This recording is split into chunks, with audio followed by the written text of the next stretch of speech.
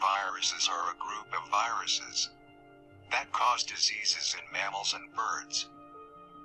In humans, the viruses cause respiratory infections, which are typically mild, including the common cold. But rarer forms like R and MER can be lethal. Coronaviruses were discovered in the 1996s.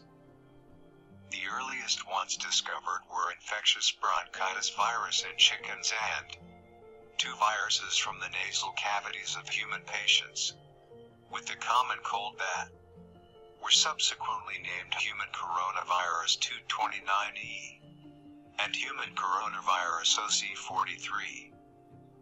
The coronavirus RNA genome has a methylated cap and a 3-polyadenylated tail.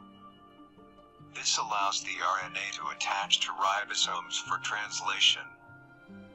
Coronaviruses also have a protein known as a replicase encoded in its genome, which allows the RNA viral genome to be transcribed into new RNA copies using the host cell's machinery.